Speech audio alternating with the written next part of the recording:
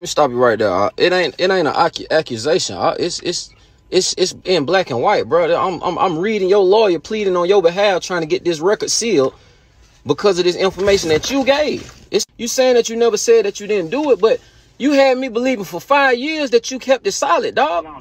The documents that you see is from a prosecution misconduct. But hearing. Okay, but so if you saying that you gave them just the phone information because you knew nothing was in the phone, I used to always tell you, hey, don't do this. Hey, don't do that. Hey, I agree with you, Shay. And you used to tell me, it's just some weed. So if it's just some weed, why you ain't just go in there and chin up?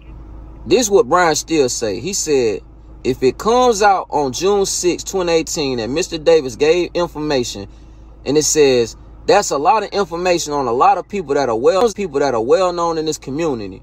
That would not bode well for Mr. Davis or his security interests at all. Like, who they talking about though? They say well known people in the community. Like, they talk about the people who I had to make it look juicy for them. I had to act like these people was always my people. However, so many people. But I mean, you told me your life. Fully agreed that this brother is editing, cropping out everything and putting things in the wrong place like it's a motherfucking song. This brother has moved words from one place to one another. He had to probably go to do Pro Tools or some type of shit in reference to this matter. So honestly, bro, the brother is completely misleading people into the wrong direction and still trying to save face at the same time. However, no person on earth was affected by the position my lawyer did. My lawyer went and made it look juicy. Like I said, made it look juicy for these individuals to somehow, show the misconduct that went on within this case. Assalamu alaikum. What's law? You at work out?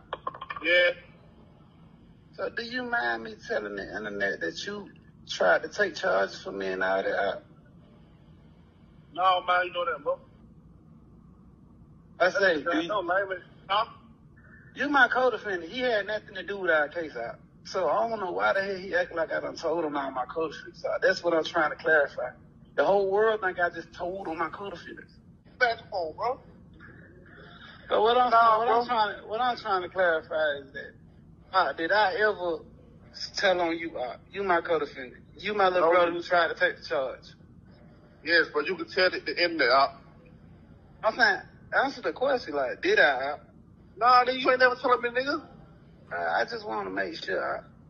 Yo, it's Big Ant, the spokesman, man. We back. Another edition of Urban Politicians TV, UPTV. Make sure you stay on your pivot at all times, man. Had to come tap in on Ralo addressing the snitching allegations once again that came out online on him the other day. And like I said before, bro, I'm not laughing at the situation or what Ralo going through or nothing like that. It's just when that nigga say that make it juicy thing, bro, I can't help but laugh, dog. It ain't laughing at Ralo or nothing. It's just his lingo, bro. That nigga be funny to me when he talks sometimes. But if you follow this channel, you know I rocks with Ralo, what he brought to the game, the energy, and when he would put that positive message out in them interviews, bro, about making sure you're good outweigh your bad in life, making sure you trying to do better and be better, and him doing for the community, feeding the homeless. I always had a lot of respect for that and stuff like that. We all make mistakes and got wrongdoing, so I never looked at it like, hey, bro, he doing,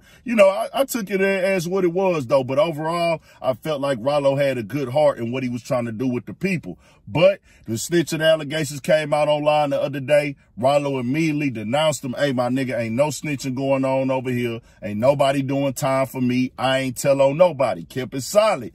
Then we actually see the phone call get put out by John Doe that he had with Ralo. When I heard that, I instantly knew the phone call was clipped up a little bit. I said, hold on. I make videos all the time, every day, YouTube. I was like, hold on, nigga, something ain't right about this audio. I listened to it, but I said, okay, cool. Then it came out. The guy said it was edited himself to protect names. Ralo even said himself, hey, man, this shit edited and moved around and the context isn't right. Ralo said ain't nobody doing time for me. Basically saying niggas was doing too much online. He actually had the guy, he called in eventually with 1090 Jake on the phone, and I had a link in the description for that. Like, hey, bro, I tried to pay somebody, and I tried to work a move, and you heard that even in their phone call, he had to just give them something flying. He was trying to make up stuff to possibly be able to come home and beat the situation. But he said, I didn't tell on nobody, didn't snitch on nobody. Nobody is doing time for me. Well, now Ralo has actually came out again today and addressed the situation again on Instagram and said this. Can't nothing get past the GOAT of paperwork at 1090 Jake. It's sad how the world bashed me thinking I was a rat. I wasn't even going to respond until 21 Savage called my lawyer asking did I corroborate. That shit broke my heart. But I'm honored that he was able to hear the truth from other than me. Go follow and watch the homie YouTube video. Hashtag free Ralo. 21 Savage went in the comments and said the lawyer said you didn't tell on nobody but yourself. And I ain't gonna lie, bro, that does look away. You know, damn, nigga, you call my lawyer. And that's why I tell y'all, bro, calling niggas and asking niggas is they snitching and calling people lawyers, that can make you feel away, bro. Ralo said that broke his heart and everything. So he gonna keep fighting his name and defending it. And I get it and understand it, nigga. You got to protect your brand. You don't want nobody throwing a jacket on you for something you did not do. And like I want to say this overall, bro, this is street stuff. Snitching is street stuff. That's criminal. Niggas going through street stuff.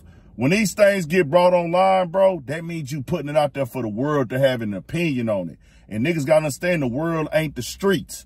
I would keep these type of things private. That's just me. Y'all do what y'all do.